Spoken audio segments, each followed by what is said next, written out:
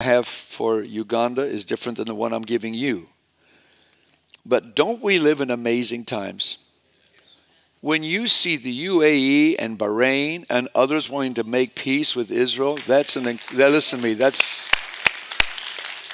and you just see literally time speeding up. And so these are times that we need to keep looking up. And I just want to carry on a little bit more with the theme of the end times and what God is wanting to do in these last days, because I truly believe that the greatest days of the church are ahead. You need to think about the generations that have gone on before us. But you and I are in a generation that are witnessing the end of all these prophetic words given thousands of years ago. You got to pinch yourself. You know what I'm saying? That God, I am alive at this time. That God chose me in the whole continuum of history, that I would be here, that you would be here. Is that not a miracle? I mean, it's amazing. So I want you to go to 1 Corinthians chapter 7, because I want to talk about the shortness of the time and how we need to really adjust our living according to what we're seeing around us. And Paul addressed it back then in his day. And verse 29 to 31, just a short text here out of 1 Corinthians 7. It said, "But this I say, brethren, the time is short." Everybody say, the time is short. The time is short, so that from now on, even those who have wives should be as though they have none.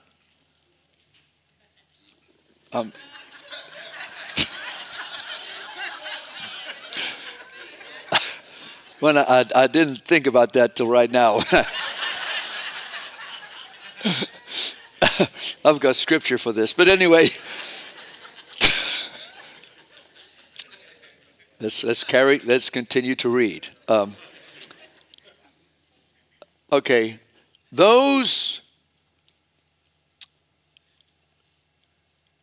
you threw me off. Those who weep as they that did not weep.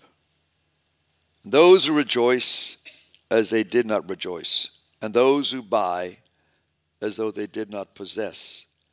And those who use this world as not misusing it.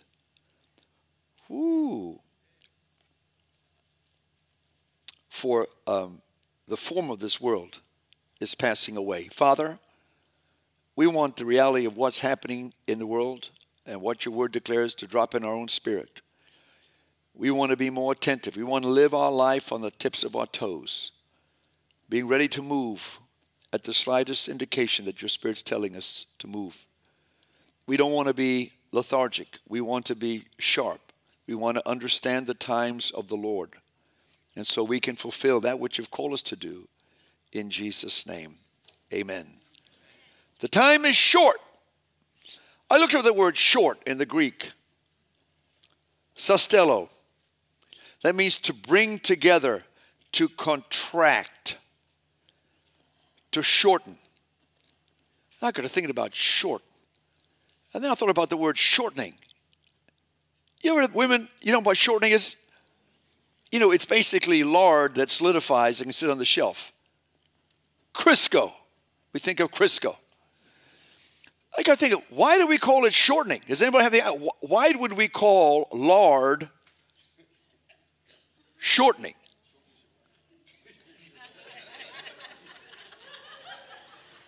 Can I tell you, I had to look this up. This is crazy. In the molecules in the flour, in the glucose matrix, what shortening does is shorten the molecule, therefore rendering the crust flaky, crumbly. You know, we hear about shortbread, and you know, it's all about, we know that's crumbling. I know this is not a cooking class, but I thought it was interesting that the word shortening is about making things short that you cannot see. Is this interesting? Because I never thought about shortening. People just call shortening shortening. But now you know why they do. You're like, golly, Mabel. But listen, he is saying the time is short. It's the same verb. There's a shortening of the time, meaning that as we press into the coming of the Lord, everything is getting shorter and shorter and shorter. It's happening in a more rapid fashion. And so we got to be on our toes. And Paul said, that was back then. He said, listen, be careful how you view your life relationships. Don't allow life relationships to pull you away from the reality of his coming and the importance of your ministry and your destiny. Don't allow your possessions and chasing after stuff to overrule what God is going to do, because when he shows up, what really matters, your possessions. But it has to focus on him. And I'm telling you, it's a warning to us. The Bible talks about this, Revelations 1:3, that keep those things that are written in it, for the time is near. Now, this was written 2,000 years ago, and I get tickled whenever I hear people go to heaven and back, and Jesus tells them, tell the people, I'm coming very soon. Tell the people.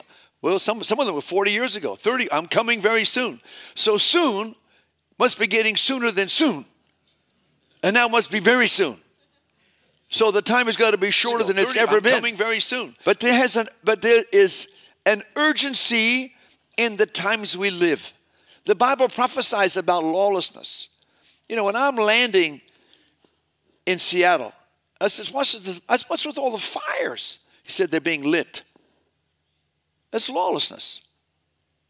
You know, when people barricade themselves in a city and no one does anything about it, there's lawlessness. When you got mayors of cities standing with the protesters trying to pull down a federal building, that's lawlessness. When you say, listen, let's defund the police. Yeah, let's throw away law. Let's just have lawlessness. No. We live in the world where the Bible prophesies. He talks about this in 2 Corinthians 2:7.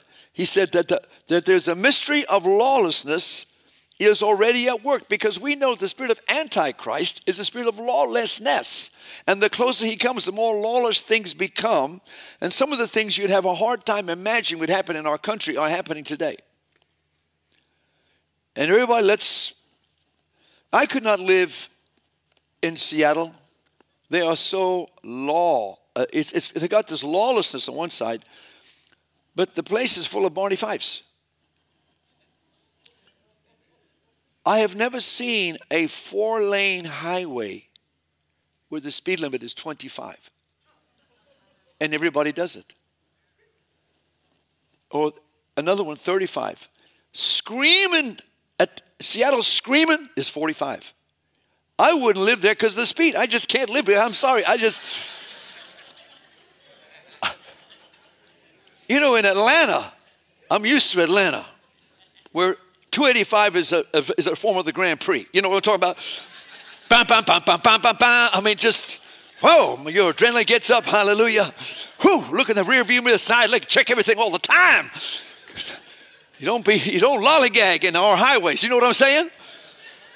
You cover yourself with the blood and say, Lord, I pray I make it in Jesus' name. But anyway, we love them out there. The Lord have to appear to me in person, say, thou shalt go to the West Coast. I said, God, that's a major sacrifice in Jesus' name. To protect myself, I'm going to buy a horse.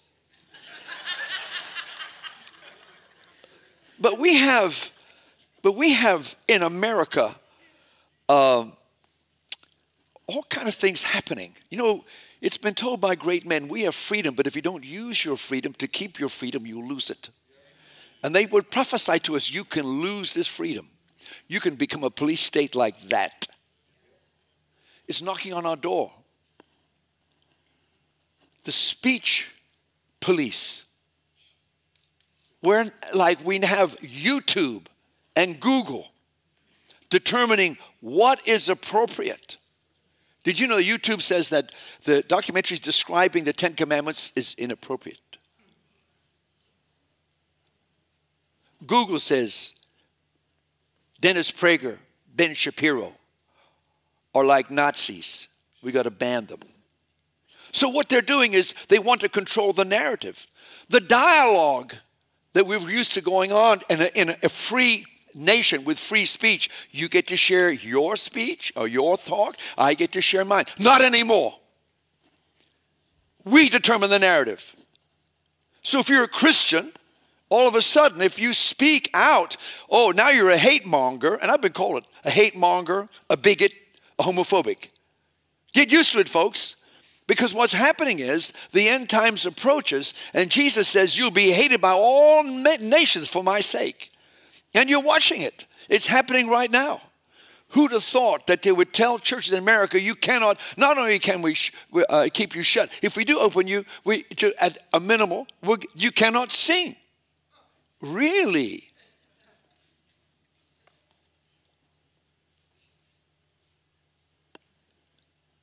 The point is this. We live in a world, it's all about the upper powers trying to make you comply and to do things that's good for the world but not good for Christian faith. And so I just love the fact we just push against everything. We push against it. Doing this missions gala, you know, the poor hotel, they don't have nothing. They're about ready to shut down. We said, okay, would you please do the missions gala? We're doing the encounter. So we're going against pushing it back in Jesus' name. Us meeting here is the pushback. You know, when I talk to the pastors, they still haven't met. So it's a pushback. So I want to say, y'all come on back. I mean, seriously, just come on back. It's okay. It's okay. Amen. But we need to get over this whole thing. When I read the thing about the TB, no one's highlighting the TB. Is that being news? No. Because I hate to say it, it's political in nature. It's not medicinal. It's political. I fully believe. Well, I don't believe that. Well, we stand to differ. Amen. We'll love you anyway. Amen? But I'm just telling you where I'm coming from a spiritual point. That's how I view it. And so in Matthew 24, if you'll go there, I want to go there for a little bit. He says, Jesus was asked questions by the disciples about what about the end times? And in the Passion, it says this. He says, you can expect to be persecuted, even killed, for you'll be hated by all the nations because of your love for me. Then many will stop following me and fall away, and they will betray one another and hate one another. I tell you, the devil wants us to hate each other. He wants to polarize all cultures and put narrative out there which really works at polarizing the races.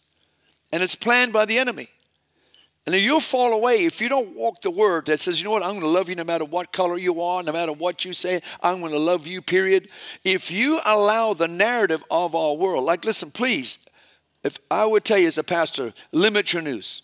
If you suck on the news, and I mean all of them, you suck on the news, you're going to be a very depressed, negative person. And they will twist your thinking. They really will. They'll manipulate you. But you got to understand, I'm going to be manipulated by the word of God. I'm going to walk without fear. I'm going to walk in love. I'm going to reach out to people. I'm going to do the things that we need to do is go out to all the world and preach this gospel. We are pushing it in Jesus' mighty name. Hallelujah. And so we're going to launch our mission trips as soon as we are looking right now how we can launch our first trips, what's opening up right now. And it's going to be, we're going to go out the door. You know what we're going to be? We're going to be a watermelon pip squeezed between your thumb and forefinger. Pew! We be gone. We're not waiting around. We're going to be hitting it, man. We're going to go in Jesus' name. I'm watching Israel. I know they're on a lockdown right now, but praise God, when they come up, I'm going to do a mission trip to Israel in Jesus' name. You all come. We're going to do things that just go against what the narrative says you should do. Are you out there? Hallelujah. So quiet in here. But anyway, it says here in 24:13, he said, in the last days, let me go there myself. Matthew 24, where he talks about, and because lawlessness will abound, the love of many will grow cold. But he who endures to the end shall be saved. And this gospel of the kingdom will be preached in all the world as a witness to all nations, and then the end will come. That's why we got to be about getting out this gospel. We got to get about preaching in Jesus' name. Our teens are on the streets around the Seattle area every day. We passed out thousands of flyers. It's amazing. When you meet people one-on-one, they're hungry for God. We led many to Christ in that area. In every city we go to, we win people to Christ. We lay hands on the sick and they get healed. The preaching of the gospel can never stop. Let me say this to you. You are a preacher of the gospel. Say, I am a preacher of the gospel. You can share your testimony. And I'm going to get this guy who I worked with. His name is John Duke. John Duke. Oh, I love this guy. Big old guy. And he's a soul winner. All he does is go on the streets and win souls. He does it right through the pandemic. He's winning souls. And I work with him just full of love and how he got saved in a bathroom stall full of the devil, full of hatred, going to try to kill himself, higher than a kite. And he says, God, if you're real, visit me. And all of a sudden, the Spirit of God filled that whole cubicle. And he gave his life to Christ, even though nothing about it. He had to get someone to officially lead him to Christ. All he knew, he had an experience with God. I said, God, that's going to happen more and more and more. People are going to start coming. He'll take the hardest guy that's out there about ready to kill his life and win him to himself and bring him to make him use it as a flaming evangelist for his kingdom. Amen. But everybody say, preach the gospel. We got to be about preaching the gospel. And so this is a time to stay awake, to live on your toes in Jesus' name. Get excited, hallelujah, and say, God, how can I be used of you? Because the Lord is coming soon, soon, soon. Get ready. He's coming. Matthew 34, that same scripture talks about this in 36. But of that day and hour no one knows, not even the angels of heaven. Talking about when Jesus is coming to rapture the church. But as the days of Noah were, so will the coming of the Son of Man be. For as in the days before the flood, they were eating and drinking and marrying and giving in marriage until the day that Noah entered the ark, and did not know until the flood came and took them all away. So will also the coming of the Son of Man be. Then 2 men will be in the field, one will be taken, the other left. 2 will be in the ground grinding at the mill, one will be taken, the other left. Watch therefore, for you do not know what hour your Lord is coming. But know this, that if the master of the house had known what hour the thief would come, he would have watched and not allowed this house to be broken into. Wherefore, you also be ready. Everybody say, be ready. Be ready, for the Son of Man is coming in an hour that you do not expect. I'm telling you, there is no more prophetic word that needs to be given than what we've been given now for Jesus to come. He could come at any moment, and the time is short. I mean, really short. I mean, get ready. Get ready. You need to think about it. And I love the way he says, in Noah's day, they couldn't look at the signs. What was the sign? The sign was that Noah was preaching. He was a preacher of righteousness, and he was building an ark. That was a sign. The ark was a sign to say, hey, what are you building this big boat for? There's coming a flood. I don't believe it. No, there's coming a flood. This is a sign to you, plus what I'm teaching you. And they wouldn't receive it. And they were taken out in a moment. It happened so rapidly when they least expected. But you know what? Every sign is given to us. The signs, when you've got Arab countries. I remember Hilton Sutton saying this. Hilton Sutton, who gave his entire life to studying the book of Revelation and all the prophetic scriptures. He said there's coming a time just before he comes. The Arab nations around Israel will make peace with her just before he comes. We're in the 9th hour. The time is shorter than ever. We have to be looking at your life. Okay, how can I make my life count for this last hour? Is it going to be another 100 years? It will not be another 100 years. Will it be another 50 years? It will not be another 50 years.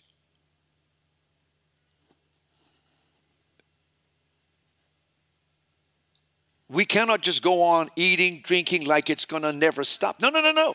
The signs are there. It's too in your face.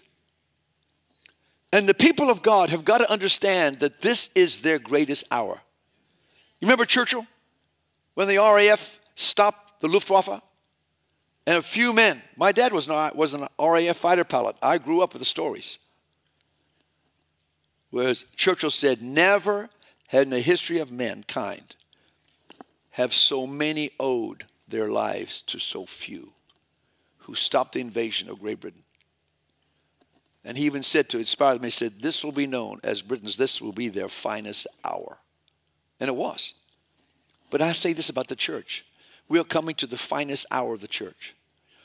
Well, they may not like you. They might try to shut you down. But God wants you to get a hold of these last days that he's needing you to preach this gospel. to be fearless, to be bold, to understand that they overcame him by the blood of the Lamb and the word of their testimony, and they loved not their lives to the death. Meaning that if I die, I die. I get a promotion. I'm going to kill you. Oh, I'm going to heaven. So we have to understand the times we live in.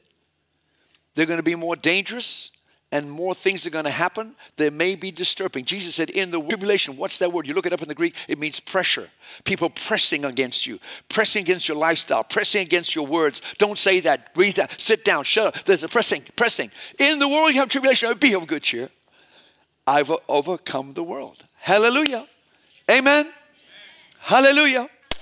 Oh, I'm excited to be in these days. I want you excited too. You know why? We win. We are on the winning side. Hallelujah. Woo! Glory be to God. Hallelujah. And so we need to understand that he tells us to watch, to be ready. The time is short. But let me talk about prophetic words. All these are prophecies. Jesus spoke this 2,000 years ago. Now we're living at the end of it. It's seeing its fulfillment. But prophecy is given for us so you can get warned. So you can prepare. Amen. I was demonstrating something where I think it was Joanne Funches at the Bible school. She said, well, why is it easier for you as a Christian? You hang around friends that don't love Jesus. It seems like I watch my friends, they get sucked in to the ways of the world. They hang around ungodly friends versus godly people infecting ungodly people. I said, because it's easier to pull someone down than pull somebody up. So I stood on the stage, and she's so funny. So I said, pull me up, little Joanne Funches. Well, what she did was, I told her, pull me up. So she prepared to pull me up. Does that make sense? She was ready to pull me up. And when she got a hold of me, that dear little lady pulled me on the stage, ruining my illustration.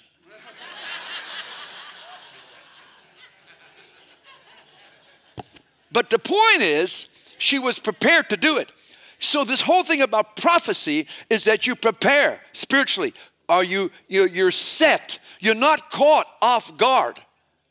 We have an advantage over the world because the world doesn't believe this. But that's okay. We want to love them into the kingdom in Jesus' name. So we're not caught off guard. We're not caught. So we're prepared. And so God wants you to understand and to know these things so you can succeed and win in Jesus' name. He says they're going to hate you. Well, that's happening right now. Isn't that funny? The law of the Christian is love your neighbor as yourself and do unto others as you have them do unto you. I hate you.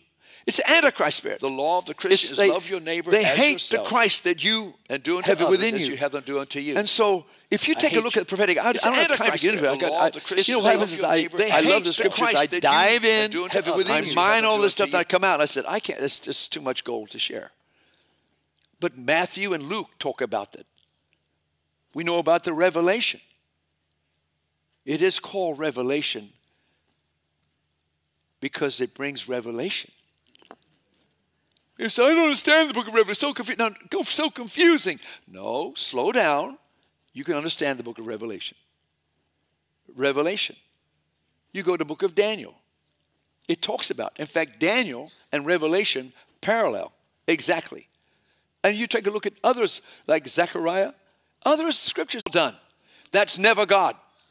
He said, you missed it. He said, did he receive it? No, he didn't.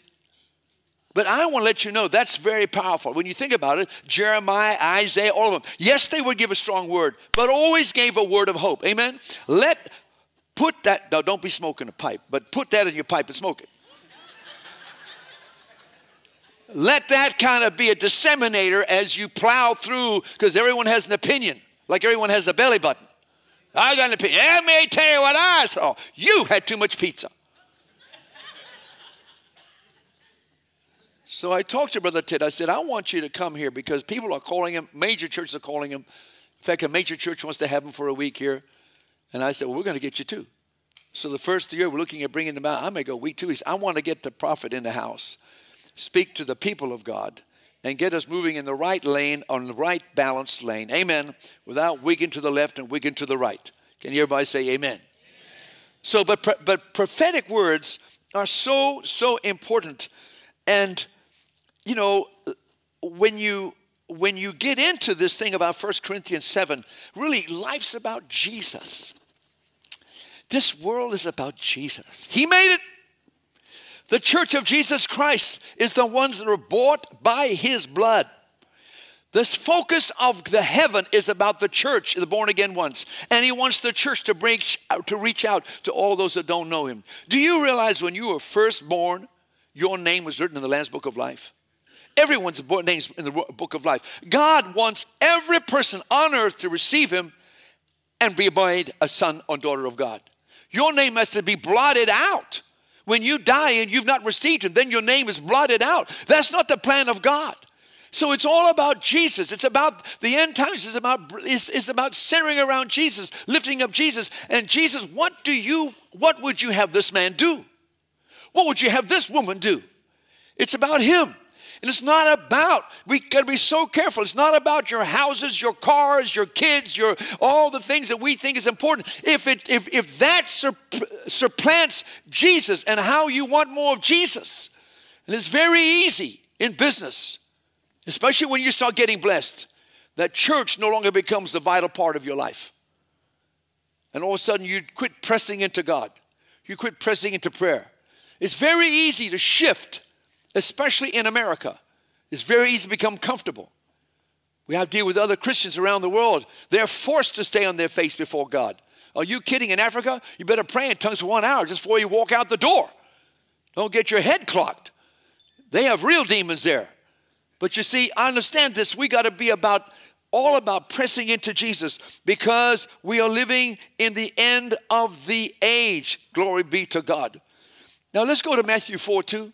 24:2, where he says this. Watch this. They said, Jesus went out there, and the disciples showed him all the buildings of the temple. Jesus said to them, do you not see all these things? Surely I say to you, not one stone shall be left here upon another that shall not be thrown down. Has anyone been to Israel? You've seen the size of the Wailing Wall, how they're massive stones. 10, 15 feet long, 4, 5 feet high, I don't know how many feet wide. And this was a magnificent structure that Herod the Great built. It took him like 40 some years. He says, you see these stones? There won't be one stone upon another. Because part of chapter 24 is talking about that time. And we know this, 70 A.D., General Titus from the Roman army came and destroyed Jerusalem and pulled down the temple, pushed down every wall. And at that time, there was a great dispersion. There was no more Israel that we know of today until 1948. So it's an amazing thing that Jesus can prophesy exactly what will happen. So when he prophesies that he's coming soon, we got to pay attention. So in Luke 21, 20 through 24, if you'll go there, Luke 21, I'm trying to break the paradigm of only one scripture per sermon. Amen. Verse 20. But when you see Jerusalem surrounded by armies, then know that its desolation is near. He's prophesying the Roman destruction of Jerusalem. Let those who are in Judea flee to the mountains. Let those who are in the midst of her depart, and let not those who are in the country enter her. For these are the days of vengeance, and of all things that are written may be fulfilled. But woe to those who are pregnant and to those who are nursing babies in those days, for there will be great distress in the land and wrath upon this people, and they will fall by the edge of the sword and be led away captive into all the nations. And Jerusalem will be trampled by Gentiles until the times of Gentiles be fulfilled. That is an amazing prophetic word. He said it's going to be taken out. Now, I don't want you to know that he was giving them warning. If you have a warning, he said, don't go to Jerusalem. When you see the armies coming, get to getting. Get out of Dodge. I'm trying to help you. A prophetic word will help you. It will spare you from the destruction that's coming. But isn't it amazing that from the time 70 AD that Titus destroyed Jerusalem, that God prophesied that he'd be bringing back his people? That's never happened in the history of the world. May 14, 1948, Israel was made a nation. And they resurrected a language that had died. The Hebrew language was dead. They resurrected it and spoke the Hebrew language. It's an amazing thing.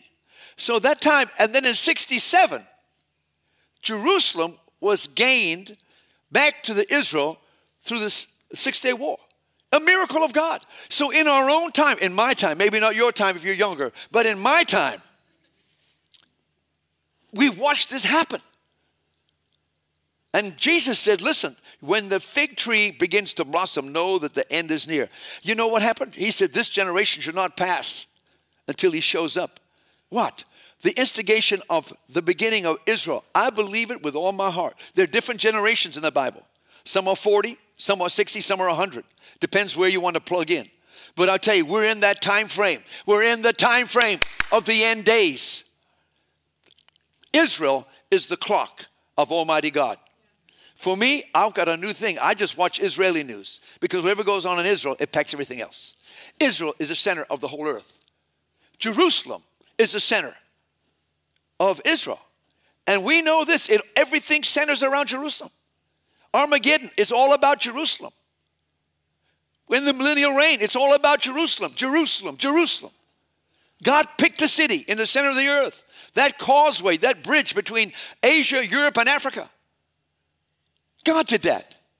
But we don't have to be dumb. I wonder what's going on. No, we don't have to wonder what's going on. You know exactly what's going on. He's setting things up. Amen. So the book of Revelation, which I love, has the timetable. It's all laid out. You mind if I go through a quick Cliff Notes? Revelations 1 is an opening letter. As Jesus appears to John. I'm the Alpha and Omega. I'm he who was, who is, and is to come. I'm the one that had the keys of hell, death, and the grave. I want you to write these things. Now, it is called a book of Revelation. The Bible says at Revelations 1:1, all who read it will be blessed. So I've read it a lot because I want to be blessed. Don't ever say it's a mystery book. As soon as you say that, you speak death over yourself. Say it's a book of Revelation. Say it. Say Revelation is the book of Revelation for my life. Amen. And if ever we need to know it, now is the time. Now I've done verse by verse exposition. I've spent 9 weeks going through the whole book, more than once. I may do it again. But chapters 2 and 3 is addressed to the 7 churches that were in Turkey, present-day Turkey. And Jesus knew everything about every single church. He knew their strengths, he knew their weaknesses, but he commanded every one of them to overcome. You know what he's telling them on our vernacular? Buck up, buckaroo. You've got my anointing. You've got my name. You're designed to overcome. Don't get sidetracked. Watch out for the Nicolaitans. The Nicolaitans are those that take in the culture's values and the Christian values, stir them up and make it one pot. Jesus said, I hate that. And then you go through Revelations 4 through 19. So 4 through 19 is all about tribulation. The majority of the Bible and the book of Revelation is about the tribulation. And then chapters 21 and 22, 20, 21, 22 is all about him coming again. Back to the earth and establishing his reign. But I love it. I tell you what, some of you should dig into. It's all very, very wonderfully laid out in Jesus' name. Through it all, people are getting saved. The church is caught up in the rapture. You said, oh, but I don't believe in the rapture. But I do. There are 2 comings of the Lord. One, his appearing. Well, how do you know that? Well, number one, it's not known. His appearing is not known. One will be at the grill, at the mill. One will be 2 will be at the mill. One is taken, another's left. As the lightning strikes the sky from east to west, so quick will the coming of God's appearing be. You'll see him, it'll be like the twinkling of an eye. That's the rapture. But there's a second coming when Jesus comes to judge this earth and we will come with him, the Bible says. And he will rule the nations with a rod of iron. And that's where he destroys the armies of Mageddon. And like I said before, the second coming is known because you know what the book of Revelation is. It's a timeline. So the second coming is known, but the rapture is unknown. There's two separate comings. I'm trying to keep it plain because there's a lot of jargon out there that said there is no such thing as a rapture, and we're all going through the tribulation. If you want to be a tribulator, help yourself. But I'm not going to be a tribulator. I want to have the power of God on me right to the very end, and I know I'm being caught up. Well, you're trying to escape. No, I want to go everything for God I've got to go for. Does that make sense for you? Hopefully it does, and you get excited about it in Jesus' mighty name. One of the things, can I tell you my favorite part about tribulation?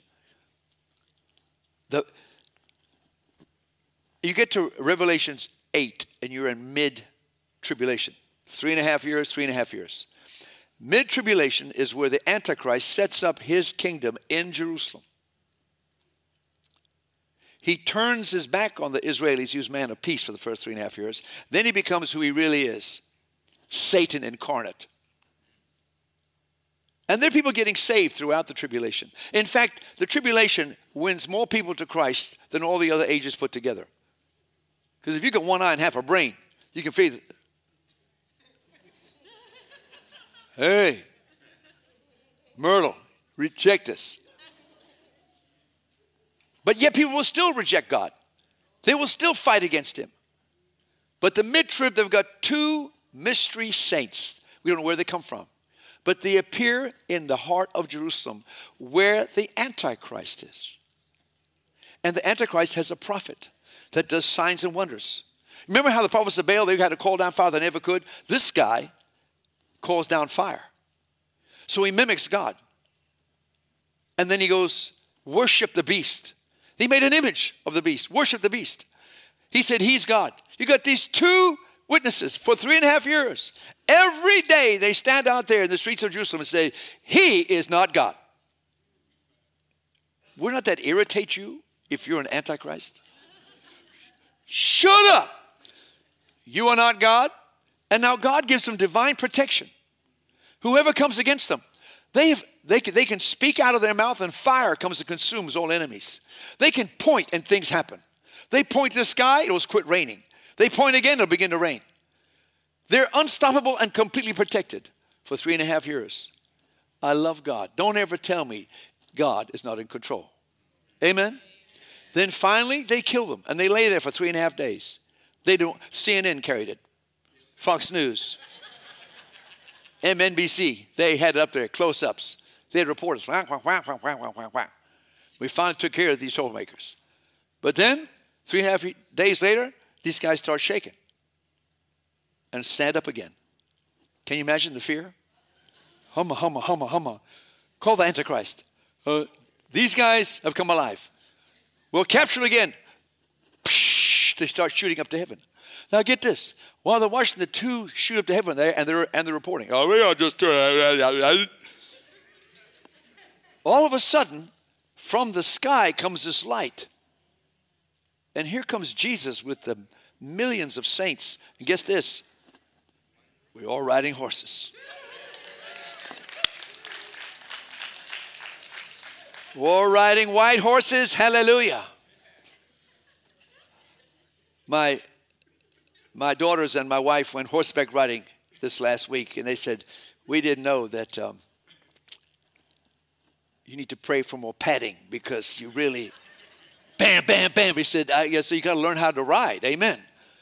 But horses are wonderful things. And they come in, and in one day, by the sword of his mouth, he annihilates 200 million people from the east, all the armies of the north, Russia, and all of the armies of Europe that come. They end up fighting themselves. And then when they see Jesus, they actually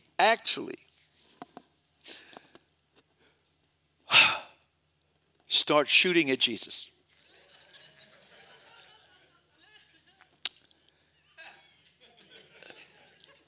This is not a good thing. If you want to tick Jesus off, shoot a nuke at him. I promise you, this is not good. And so the Bible says he wipes them out. He wipes out the entire affair. And he sets up the New Jerusalem. It's not the New Jerusalem. He sets up camp right there in Jerusalem. And there's a 1,000-year reign of peace. Amen. There's no racial division. Think about this. There's no strikes. There's no war. Psychologists get out of a job. They lose their job. We don't need doctors anymore. We don't need undertakers. We definitely don't need the IRS. So you'll find things that we thought we needed, they'll just drift. Johnny, Dr. Johnny, we won't need a dentist. You can find a beach and put white hot sand through your party sausage toast to your heart's content. And then he says, after 1,000 years, we'll stand over before the throne of God, and he'll raise up from the dead all those who've died, who went to hell. He'll separate the sheep from the goats.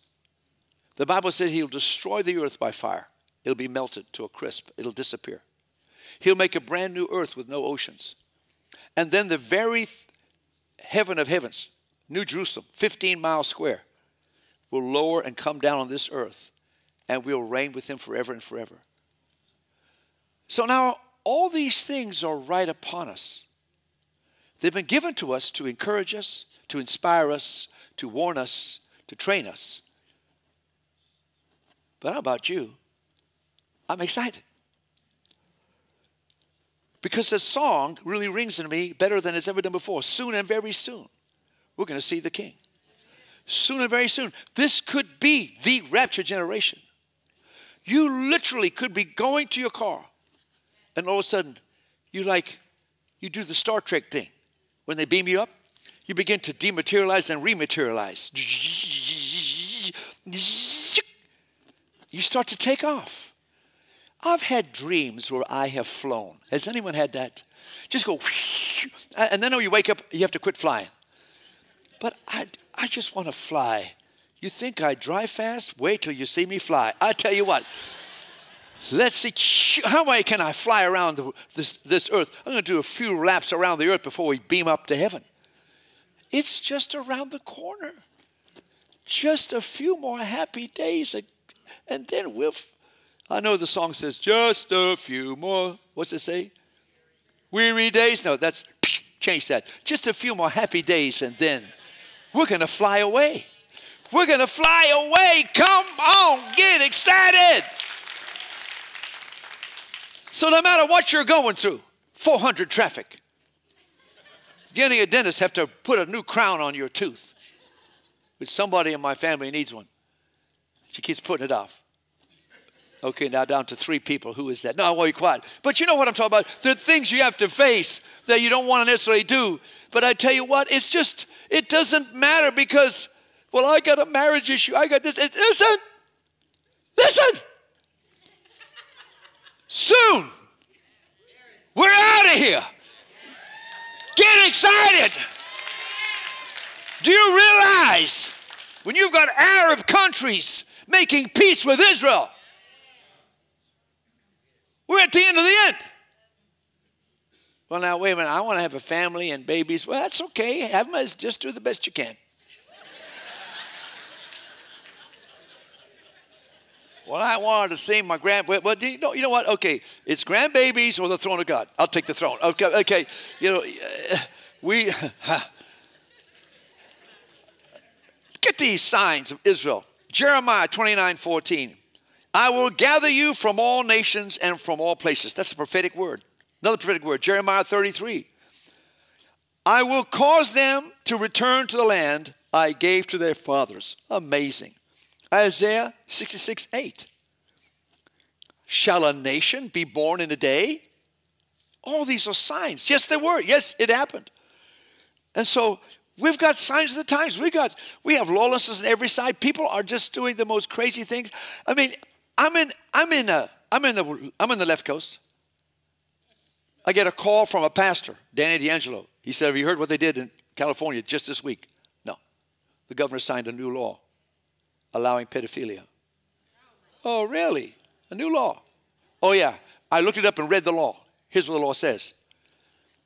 From 10 years on, you have a 10-year spread. If you're within the 10 years, you will not be convicted of a crime. That means a 20-year-old could molest a 10-year-old, and it cannot be put in court. What's happening? Lawlessness. I've always said pedophilia, if you give it a length of time, will eventually be accepted. And then we move to bestiality. And then we move to God knows what else. It's just there's no end in sight. Well, you know what? What should that do for us? Lawlessness abounds. He promises us. He says, listen, in Noah's day, he said he uses that at the end time. Look at Noah, or look at Lot. And they were judged because it was people that wanted to have sex with Lot. Guys, did you know that the Antichrist happens to be homosexual? So we understand what's happening in our world today is total perversion and lawlessness. It's against who? Against God.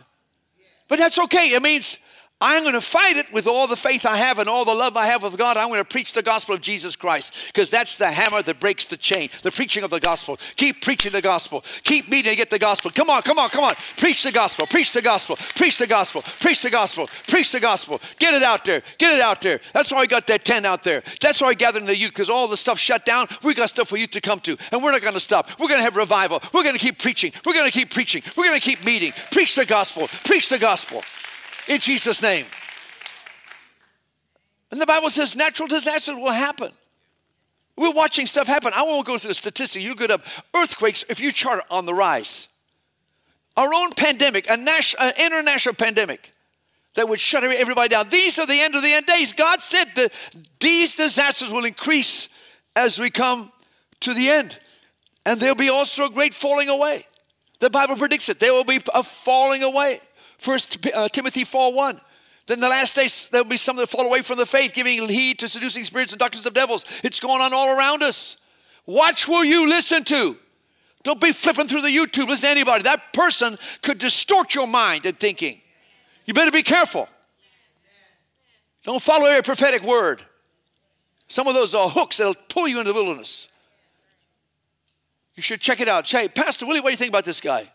Turn him off. So the greatest day of the church is right now. I want you to get excited. I want you, listen to me, this is not the day of doom and gloom. The worse it gets, and the more they pressure against the church, and the more they persecute the church, which is going on around the world, and the more they call us hate mongers and everything else under the sun. Get ready. Get ready. What time is it? We got plenty of time. Listen, because I'm a man of faith. I speak it in Jesus' name. Now listen, it says this, and I'm wrapping up. I heard that, honey. Behind every great man of God, there's a woman that says you're not. But anyway, that's a joke. That was a joke. Because she is a great encourager to me. And I have a great wife. It's called... She is a great wife. To put up with me, she's great. Trust me, to put up with me. Yeah, when my brothers told him, I said, what about him? He said, well, now you're taking a chance. He's kind of wild.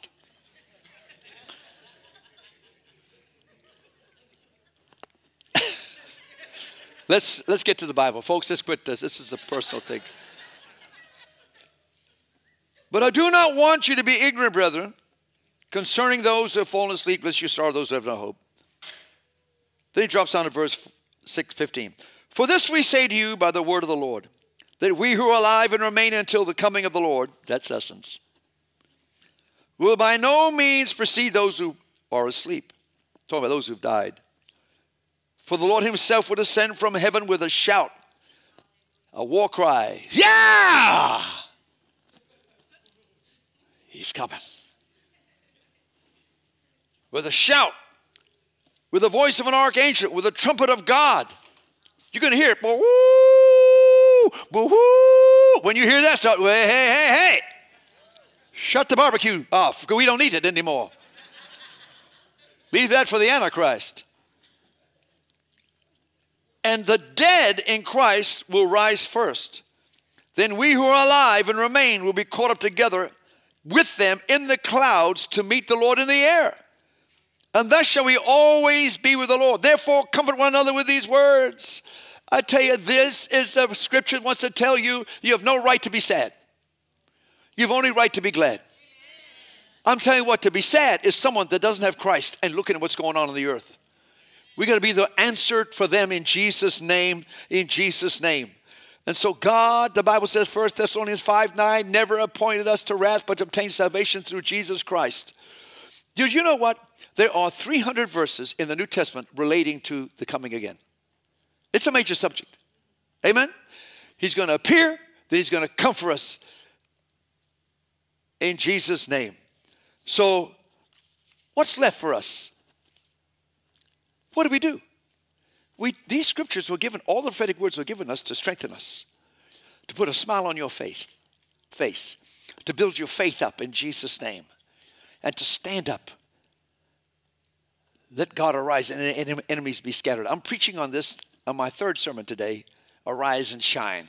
I can hardly wait to preach it because it's the church's greatest hour. Arise and shine, for the glory of God has descended on you. And the Gentiles will come to your rising, and kings to your light. I tell you, these are the days that we need to shine for Jesus. Don't push back against the fear to be quiet. Don't allow people to shut you up at work. You speak boldly for Jesus Christ. Don't allow your life to come away from the ways of the news and want to shrink back. Don't allow that. You be bolder than ever. You pray for boldness. Decide you're going to do mission trips like more than you've ever done before. Decide you're going to reach out for the things of Christ more than ever before. That you're going to do works of God in Jesus' name. Andy Ellison, the principal of the Sweet Apple, called me this week. He said, could you help us? I said, what do you want? He said, we want to give lunches to these kids that some of them are still locked down. Could you help us give lunches to them and be a distribution point? I said, of course, Andy Ellison, that's what we're all about. You see, I want to be on the front line where if a principal want to call somebody, they're going to call us. People want to need it, they're going to call us in Jesus' name. That's how I want it to be. We're not sitting down. We're going for it. We're going for it. We're doing it in Jesus' name. Amen? Are you excited? He's coming soon and very soon. Hallelujah. Lift up your heads because your salvation is coming to you soon.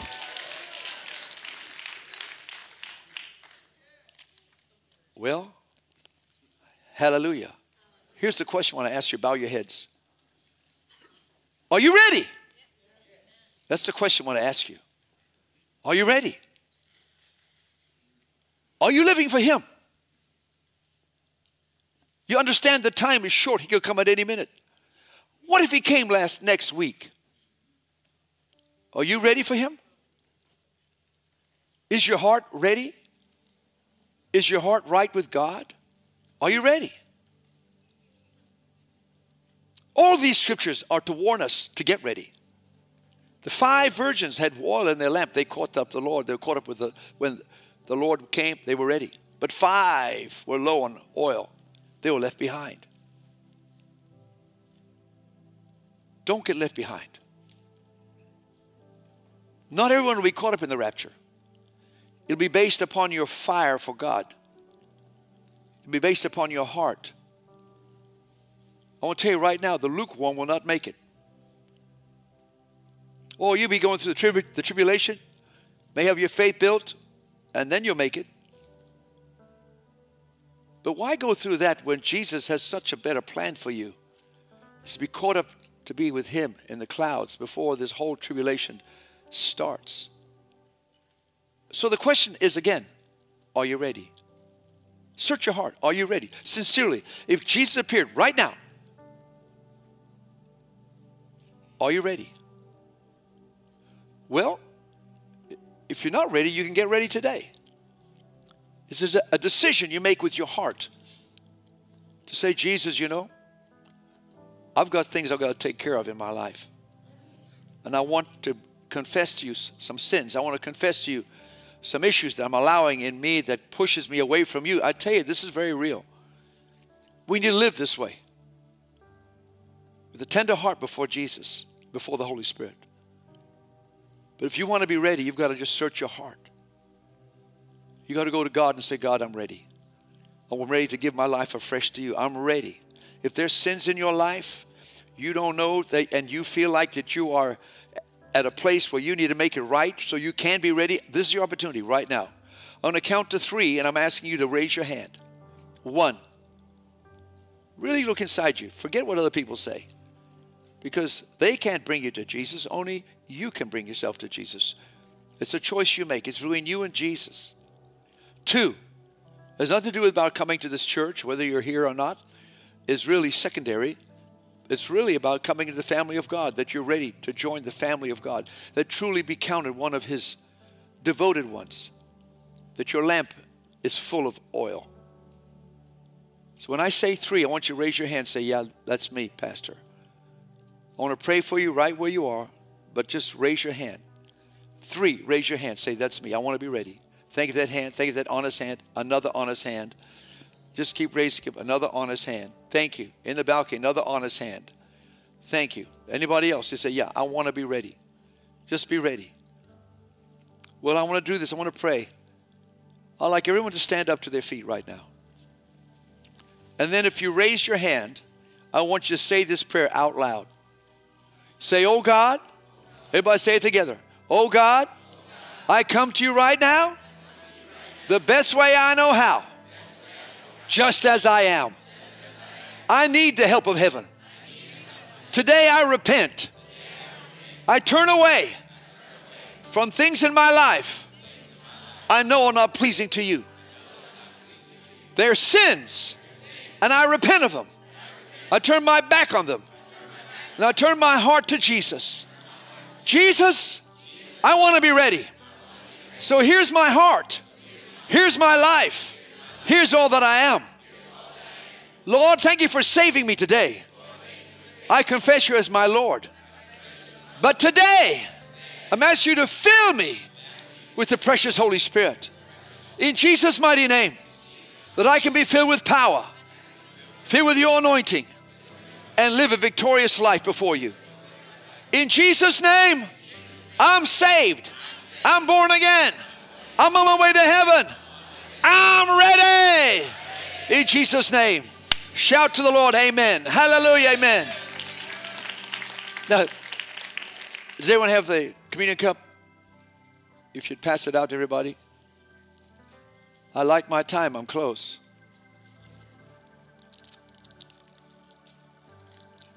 I'm ready.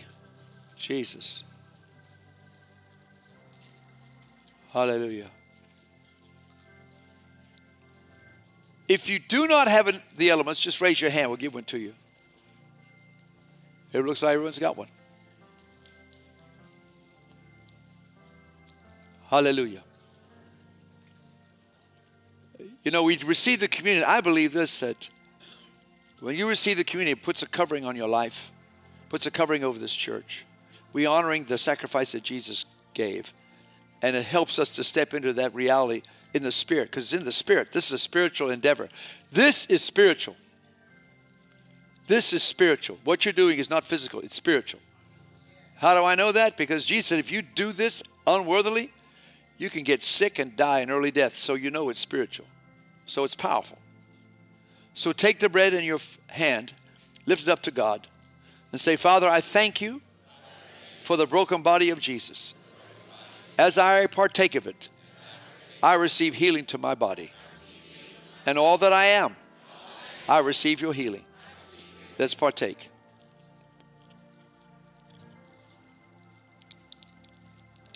Now we take the blood, the juice that represents the blood, peel the foil back, and say these words. Just lift the cup up. It says, Jesus, this represents your blood.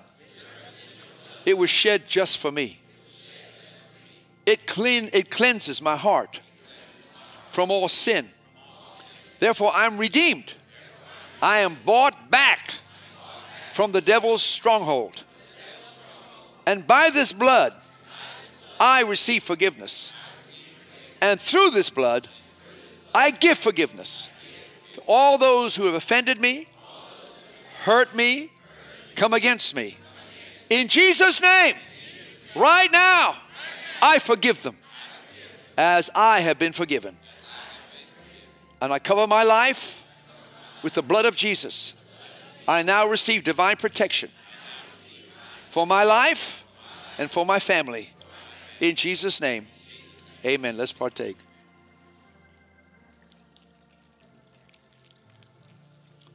Thank you, Jesus, for the healing flow of the anointing of God. Thank you for your forgiveness. Thank you for your cleansing. In Jesus' name. As Pastor Willie's coming up here, I just really feel led to do this. We kind of got away from it. But there are things Satan doesn't like to hear. Fire of God. The cross. Baptized in the Holy Spirit. Speaking in a heavenly language. He doesn't like those words. In these last days, let me tell you this. You want to live on top? You must be filled with the Holy Spirit. You must speak in tongues. You must have the fire.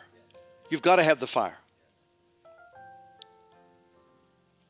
When preachers backslide, you're going to lock, I guarantee you, look at them, they stop praying in the Holy Ghost. You got too busy to quit praying. You can't quit praying in the Holy Ghost. In fact, if anything, you need to pray more. So if that's you, and you raise your hand to get your life right with God, I'm asking you to come down here. Or if you've never been filled with the Holy Spirit, come down. Be filled with the Holy Ghost. We have elders here, deacons, that'll help you. Amen? Just hit, when you leave these doors, get your life right with God. You're filled with the Holy Ghost. You're flowing in the anointing. It's going to be awesome for you. Amen? Let's give Pastor Willie a hand as he comes. Praise the Lord. Amen. Why don't we just have some elders and deacons come on down front here. We want to pray with you and for you. We're available to pray with you and believe in God. Don't forget, if you're a guest with us, we have a guest reception right out through those doors to the left of the sanctuary. Also, we want to make sure we take our communion receptacles there and just drop them in the receptacles. We want to get those in the garbage, and let's pray. Don't forget 1 o'clock. Father, in Jesus' name, we thank you so much for your grace, your mercy. Lord, we thank you that you truly are a soon-coming King. Lord, we wait expectantly, oh God. Lord, we're expecting. We're practicing our jump, oh God. We're just waiting, oh God, for the trumpet to sound. And we thank you in advance, Lord, that we're going to be with you. You're a soon coming, and we're expecting it. So, Father, move upon us continually, Lord, to share that good news with someone else. Father, be glorified today. In Jesus' name, amen and amen. Don't forget our youth meeting tonight, and we will see you. Go in the peace of the Lord. If you need prayer for anything, you need the baptism of the Holy Spirit with the evidence of speaking in tongues, come on down. We'll pray with you and for you. If you raise your